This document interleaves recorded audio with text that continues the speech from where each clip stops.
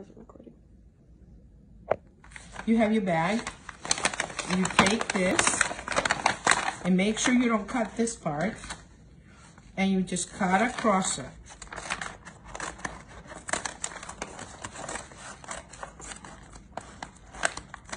You turn it over and you do the same on the other side. Again, making sure not to cut this part.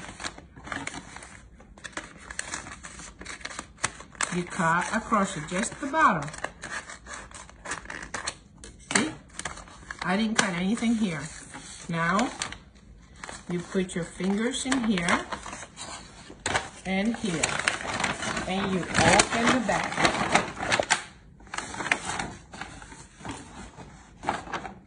At this point, you push the bottom in, and you bring the two edges together. And you push down to crease.